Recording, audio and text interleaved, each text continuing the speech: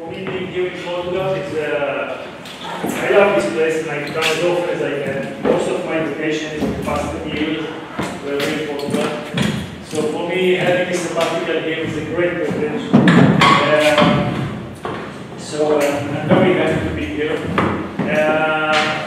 I'm professor at Gurion University, and I did most of my studies that are related to infiltration issues. But please, if I'm not understood, just ask, don't wait for them. Ask me. I'm from the Zuckerberg Institute for Water Research. It's part of Gurion University. And actually, it is a campus with several institutes. And this is the view from the back of my building. So there's no fire hazard. It's bone dry desert. Maybe there is 30 millimeters of rain per year. Okay, so this is the area. But our studies are all over. We have in this institute about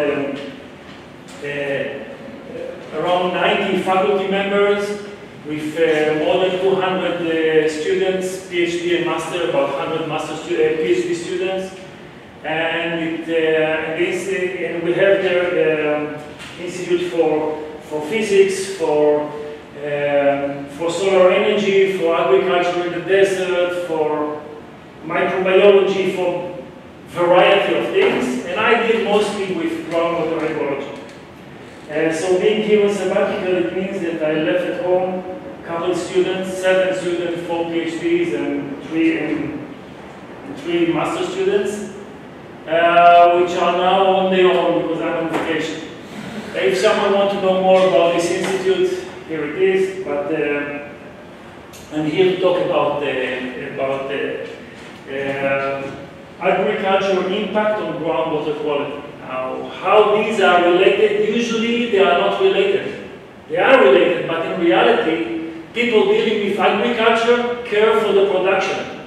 They need to produce food as fast as they can, as cheap as they can, and as good as they can. And they do it here, over what we see here. This is what we see on the surface. But in most parts of the world, where they don't have the Tejo River or the Colorado River, they need to care about what's happening underneath. Because if you make a cross-section, underneath there is the groundwater, and in most places around the world, like in Israel, it provides 95% of the fresh water, in Denmark 100%, in France about 75%, in the US about 65% of the water comes from groundwater. Not all of us got the Tejo River. And the quality of the water reaching groundwater depend on whatever is infiltrating from above. And whatever infiltrates from above happen to go through the unsaturated zone or the vedal zone. It starts in the root zone and then slowly go down until it reaches the groundwater. So there is a strong link between them. The problem is that not often we can tie immediately what's happening here with what's happening here. And there is a time difference, time lag between the two. So whenever we want to see what's the link between agriculture and groundwater, just for reference, we hear a lot about groundwater pollution. We hear about chemicals, about the industry, about petroleum industry, but 85% of wells shut down, production well or drinking water wells shut down all around the world is because of nitrate, not because of other emerging contaminants. The nitrate come from here, from the root zone. So agriculture is responsible for most groundwater wells shut down. So this is a fact that we need to address, though we don't want to acknowledge it because we need the agriculture and we need the water. So what do we often do in order to investigate? This is the common methods. So usually we do a lot in the root zone. Those of you who deal with agriculture or environmental issues with agriculture know how to take soil samples, put sensors in the soil to measure water content, to measure tension, to take soil samples, to make some extraction for the soils, and do whatever we can do in the root zone. But this is the root zone. The root zone may be flushed in a single rain event or single irrigation, can take all the chemistry one step down. And one step down, it doesn't really matter anymore. The next thing that we do, if we know that there is some contamination, we usually bring a drilling rig and collect soil samples. And out of these soil samples, we make extractions. These are usually people who will do this, will be people who study or have a background in soil science, usually people like you with soil science background. And out of these, usually they will make some kind of an assumption according to the chemistry, what's the link between here and here. But this provides us only a snapshot in time. We know the situation here now. We don't know how we got over there. We don't see anything about the dynamic of it. We don't see how it changes with time. And we don't see where it's going to. It's a picture. It's like taking a picture of the sky, see cloud there, and to say with that what's going to be the weather in 10 years from now in this area. It's impossible. Okay? The other method relies on observation wells. Israel is called the Holy Land because there's many holes there. So there's a lot of monitoring wells all over. And with these monitoring wells, we usually collect water samples, send it to the laboratory, get some results, and out of these results, we try to understand what's happened. By the time we see that there is some contamination, it's already too late. It means that the aquifer pollution has crossed the unsaturated zone and reached the groundwater, mixed with the huge buffer capacity of the groundwater, and by the end, it's already a contaminated aquifer. I usually say that the contaminated aquifer is a dead aquifer. The chance to remediate an aquifer are very, very, very low. So if we want to protect the water, we cannot rely neither on that or solely on groundwater. Today, every project that got the risk for groundwater contamination, the regulator will come and say, we want as many as we can observation wells. But think of it, observation well to the groundwater to monitor pollution. But once you monitor pollution, it's already just a post-mortem for this aquifer. And this is not good enough. So what I thought, long ago, if you want to know what's the link between the surface and the groundwater, we must have some kind of a system that will situate continuously in the unsaturated zone between the source and the groundwater and monitor continuously both the hydrological process but also the chemical composition of the water as it's moving from surface to the groundwater. And the only reason for this seminar, according to my perception, is to convince you that it is possible to measure. It's possible to measure how fast the water is moving down. It's possible to measure what is it carrying it on the way down. It has some, I won't go into the nuts and bolts of it, but it has, every point like that has some sensors to measure changes in water content.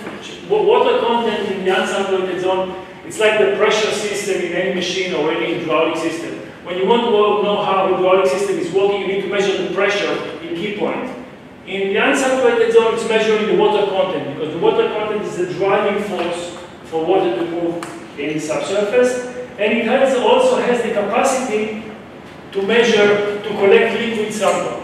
Liquid samples similar to tension isometers or suction cups, but these are a very big one. You can see the picture of it. It allows to collect liquid sample even from very dry soil, like 8% water content is enough to get the liquid sample, and then you can analyze it for whatever you want.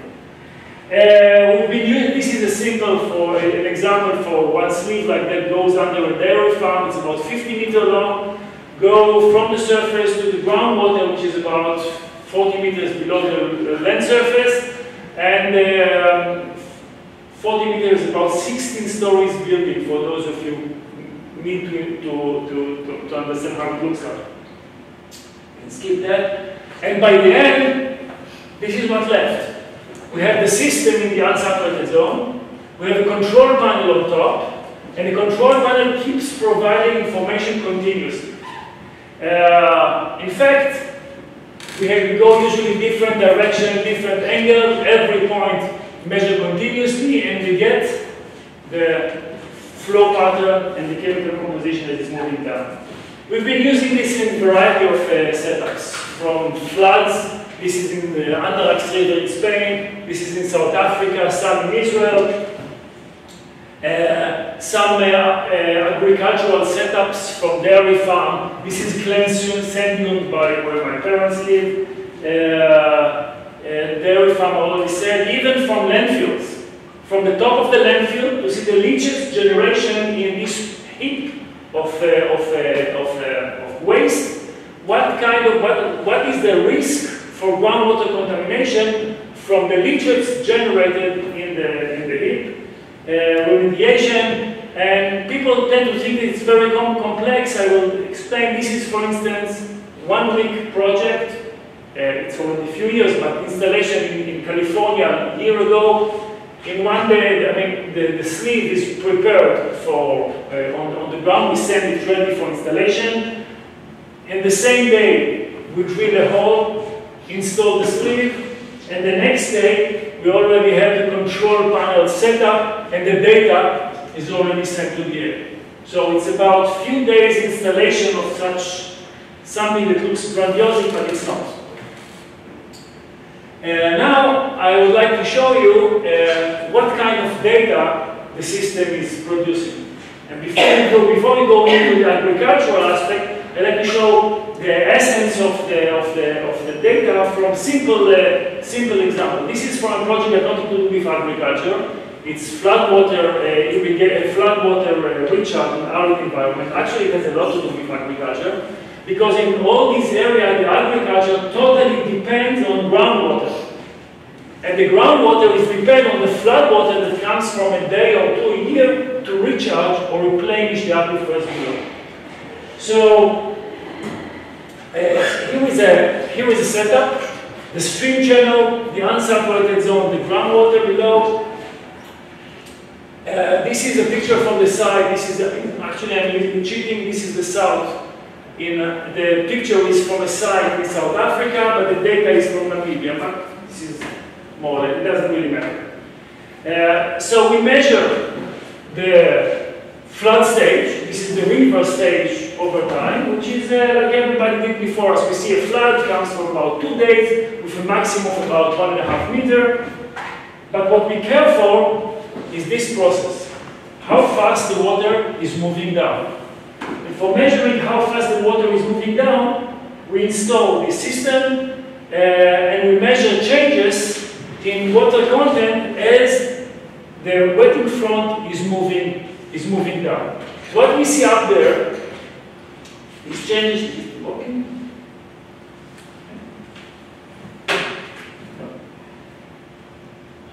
No, it's not okay.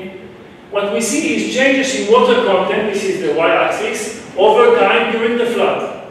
And you see different hydrograph in different depth, from depth of 58 centimeters all the way to 4 meters, 4.5 meters.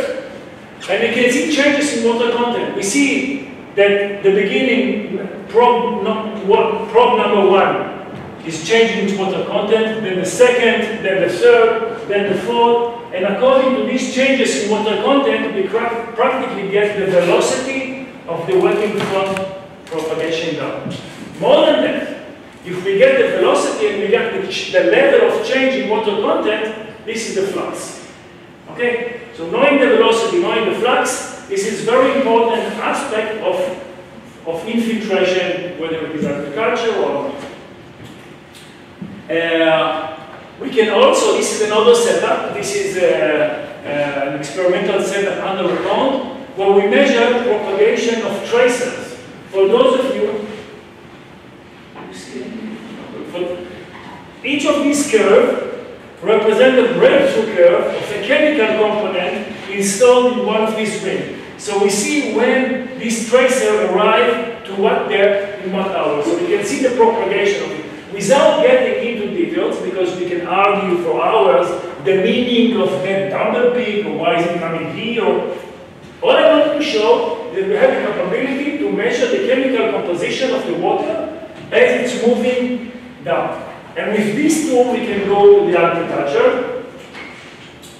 I will show another one example which is important. This is in the sand dune area, which is supposed to be the cleanest one, according to our data, there is no agriculture, no industry, only rainwater by the city of my parents live at this point, and my brother lives somewhere here. And what we see here is the rain pattern during 2005-2006. By the way, this station was installed in 2003 and still working as is until today. So the kind of data I'm showing now is continuously going until today. This is the rain, cumulative daily rain, and I will show results from one of the streams. I'm not sure if it's 3 or 2, but doesn't really matter, one of them. What we can see here is changing water content in depth of 60 centimeters. This is the upper probe you can see up there. And the cross section is sand, then clay, then sandstone, and so on. What we can see here is the first rain event do not impact much the water content. Then we have a strong rain event, and we see a change in increase in water content. This is classic, everybody's seen this before. But if we go deeper to 1.4 meter, we see that once the one in 60 meter is draining down, the one in 1.4 meter is gaining up. And we can go further on to deeper. And we can see that once at 3 meter it's draining down, the one at 5.5 meter is getting its water. And then you can see these pairs of sensors as they're propagating down. Now, we can do that all the way down, even to deeper one, and we can see how it passed the clay, go to the sand under the clay, and propagate it now. And this bump here is the change in water content in depth of 21 meters. Actually, this is the touchdown of the rainy season as it's propagating to the unsaturated zone, and this pump is right here. So the water is over there. So we know when the water is right. Now for the agriculture, I'll skip them. These are some conceptual issues. Important one, which means a lot about the validity of the samples you're taking, but this is another issue because I really want to go into the agriculture. And now for the agriculture. Now that we have a system capable of measuring the infiltration process and measure the water, the quality of the water as it's moving down, we went into agricultural field. At the beginning, very naively, this system was installed in 2008, still functioning until today, it's already 9 years. This is an open field crop. At the time it was cereals, mainly rain-fed, no irrigation at the time. This is 18 meters deep, 18 meters, it's 4 stories building more or less, all the way from the surface down. And what we can see here is the variation, the blue bars, sorry, from the beginning. Each box is from different depth. The other one is 1 meter, 2.7, 4.2, 6.3, blah, blah, blah, all the way we're going down to 18 meters. This is here. Okay, so each represent that. The blue bars are the seasonal rain. So it's from 2009 until 2014, the seasonal rain, the winter rain of 2010, 2009, 9/11, 11/12, and so on and so on. The red points are the concentration of nitrite in these cells with time. So what we can see, that in the beginning, we see a dramatic increase in concentration at 1 meter, right here, reaching almost 3,000 milligrams per liter of nitrate, which is huge. And then we can see that it's dropping down. If we were farmers, or we were from environmental department, and we see this decrease, we say, okay, nice, probably the plant consumed the nitrate, and it's disappeared. But if you're a hydrologist and you go down, you can see that once it's dropping from above, it starts gaining 2.7 meters. And then you can see it a year later at 4.2. And a year later was a stronger rate. And then you can see it at 6.3, 9.5, and all the way to just above the water table, at about 18 meters, when it was 0.00000, and then bumping up to higher. So you can see how a single event from some kind of, I would say, use of fertilizers created a pulse starting in the surface, propagating down to the groundwater, and you can track it over several years. So you can see something moving before it hits the groundwater. And the reason is application of waste from dairy farms nearby on this field. We can go, I don't want to go now to the reason for that, but this is a normal application of fertilizers or manure from dairy farms over fields. So we can trace exactly when it starts, what was the reason, and how it goes on. Now to a different project.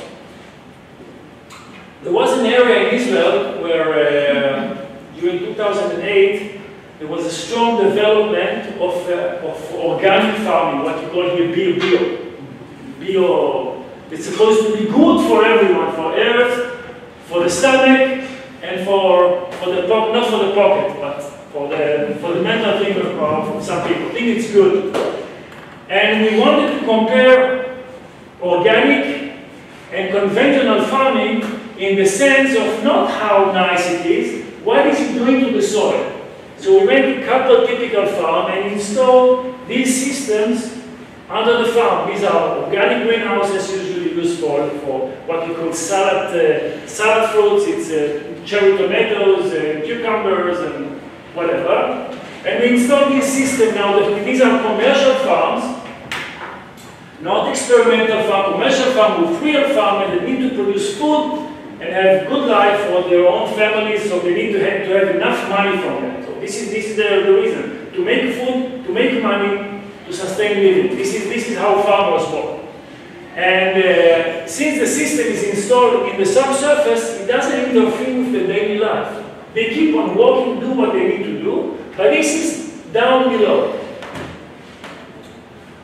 This is comparison of the irrigation pattern of the organic and conventional. They both use the exact same amount of water to grow cherry tomatoes in the same time. Okay, it used to be in the same time. Establishment irrigation, this gives a constant amount during the whole season, and this gives something that dries up and they don't, but in general it's the exact amount of water. Okay? Also, they use the same amount of N fertilizers, nitrogen fertilizers in both farms to grow the cherry tomato. This one, organic, is using only organic matter like compost, and this is used partly organic because it's good for soil environment, but most of it is not. Part of it is from commercial fertilizer, so it's more or less the same. And this is the result. This is the concentration of nitrate in the soil in the conventional farm. You see very high concentration in the top layer, which is the root zone, very important for the plant. But very low concentration below the root zone, which is as it's supposed to be, so the plants are consuming it. And this is the picture under the organic farm. You can see the values of concentration reaching 600-700 milligrams of liter per liter of water moving down. This is a bomb of nitrate moving down under the organic farming. And we tested it, we compared several, and this is more or less the picture we see under all organic farm that we measure. These are intensive organic farming. This is not a backyard farming. This is intensive organic farming. Low concentration in the root zone where it's supposed to be, high concentration under it.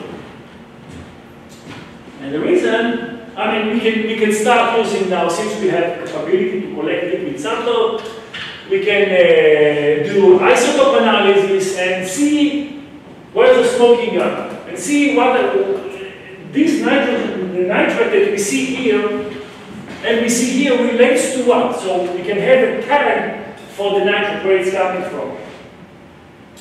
I wouldn't go into it, but I was a little bit cheating because there was one organic farm that had the cleanest soil, the lowest concentration of nitrate. And it appears to be that it's not organic versus conventional. It's the way the fertilizers are implemented in the soil.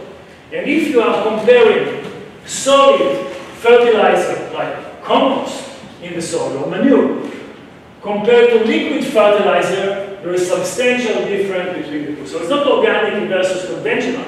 It's solid versus liquid.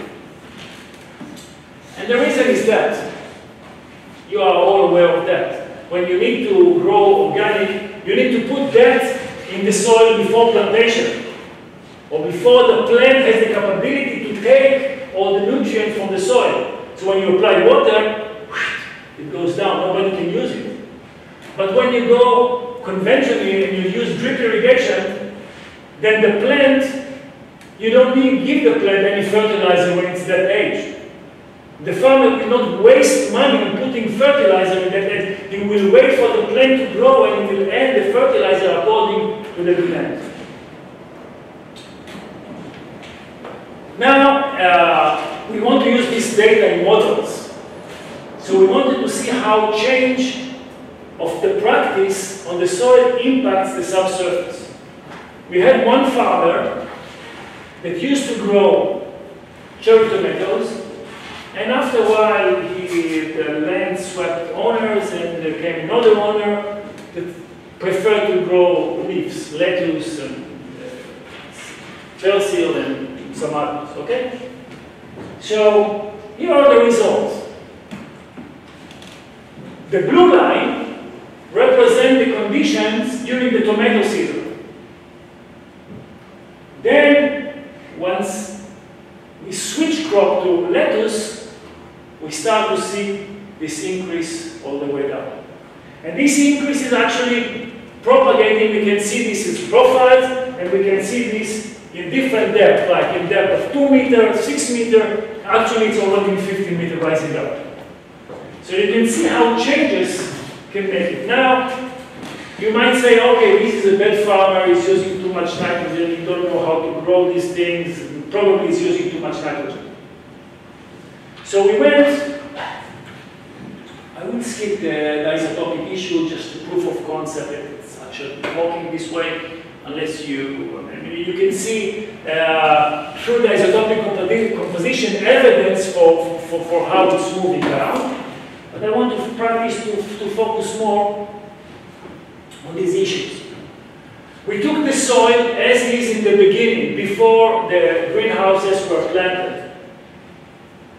And we took the recommended condition for growing tomato as they are recommended by the governmental recommendation bureau, I would say. I don't know the name.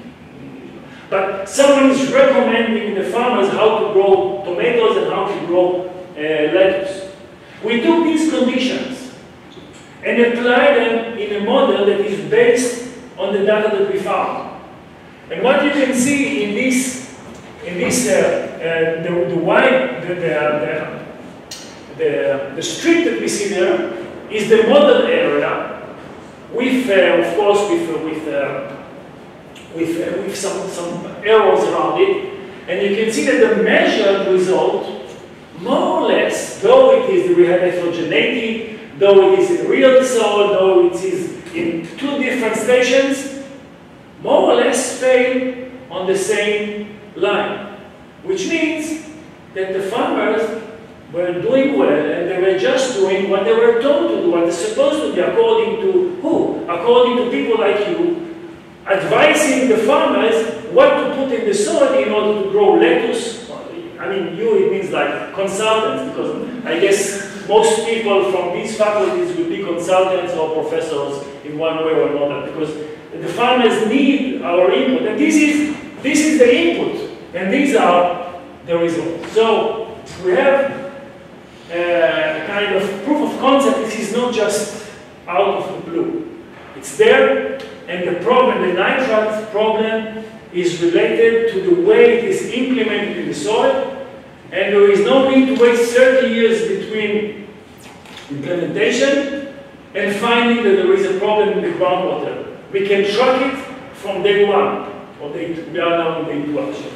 But we can track it. We can see how changes like I was talking to Rosario, there's some area that has moved from intensive farming to pasture. And we're expecting to resolve. Where we can track this result because of the change that we are doing, we can track these in real time and not wait 15 years to something happen in groundwater. Another one, before you are starting to wonder if you lose attention, because this is more or less the time, there we found impact on groundwater. We also know that every cow got two sides. One side is white, the other side is black. We like the white side, but the black side is on the ground and usually can create problems. So we wanted to check how this problem is real. And sometimes in dairy farm they have some kind of lagoons for the liquid manure outside. And these lagoons are usually kind of earthen lagoon, even not lined, just outside waiting to dry or waiting to whatever happens if it just stays there. So we went under these lagoons and installed system under such a manure lagoon that is here, and even under stream channels that divert this lagoon, the water from the dairy farm to a lagoon which is far away. And we wanted to investigate what's happening down there. Do we have real contamination from the dairy farms? And this is you saw the picture with the long sleeve. This is actually in that side. This is 45 meter deep.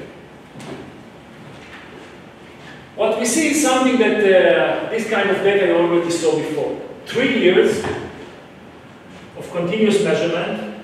Year one is the rain of year one. It's winter, summer, winter, summer, winter, and so on and so on. And these are the measurement of water content at different times and different depth. The upper 12 meter, actually here it is, no, this is because of the PDF, the PowerPoint, there are some changes here. Actually, the result of the black one there is related to this one here, so it's deeper. But anyhow, the first 12 meter of the unsaturated zone, it's dense clay. 65% of monochlorinated clay. The heaviest clay we can find. This is practically you put water, nothing moves through it. This is according to the textbooks.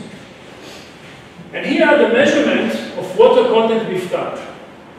What we see that almost every significant rain event passed the entire clay layer almost instantly.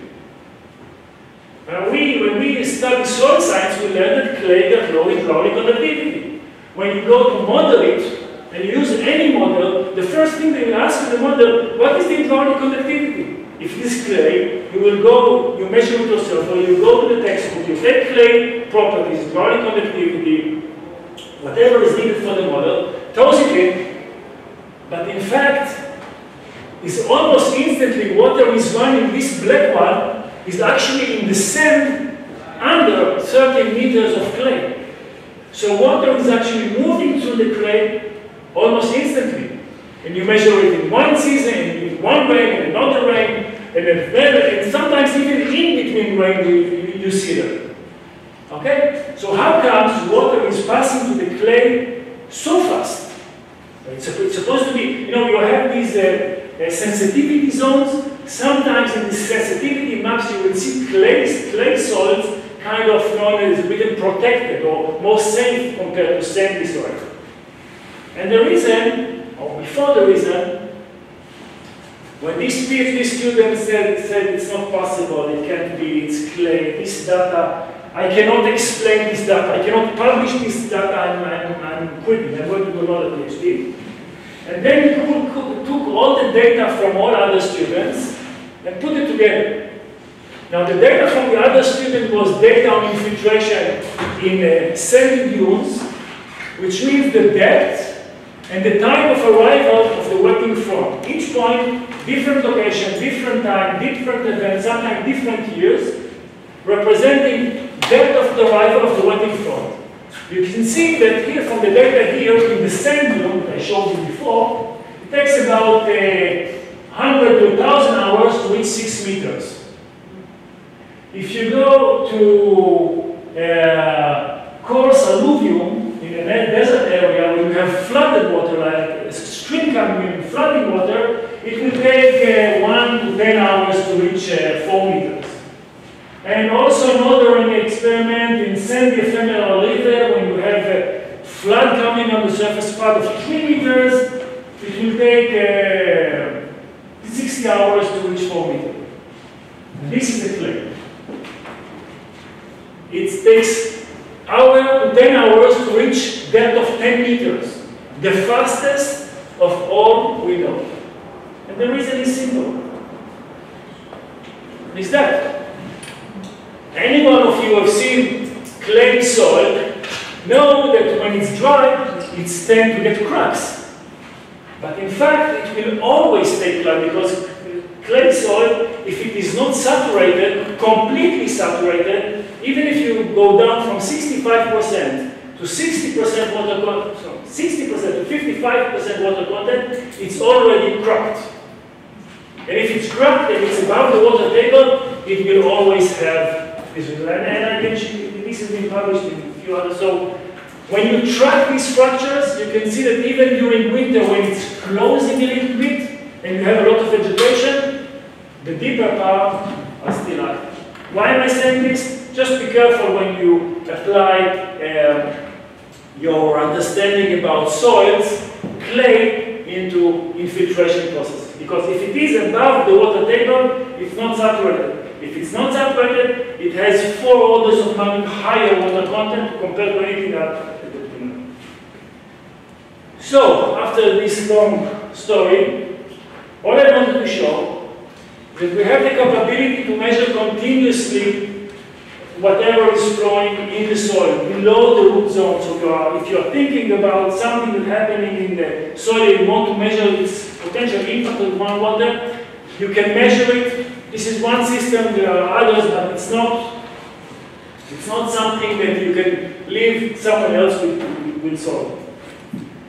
We can measure the pollution process can be identified in the weather zone before groundwater. We don't need to wait for groundwater to be polluted and say, we had a problem. We can measure it in real time and know before we make post-mortem to the aquifer. We can use it, irrigation and fertilization efficiency can be controlled on the basis of real time, because we are now measuring in the root zone, we measure a lot. But we don't know what's moving from the root zone down. We can use that for that. And where comes the benefit?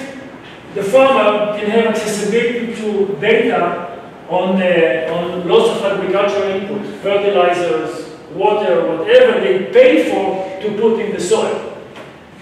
And for the water authorities, it's the capability to get an early warning on pollution potential. And to my knowledge, 35 minutes is beyond the capability of most people to, if anyone wants more information, I will be happy to give. Thank you, Ofer. I think we have some time for debate.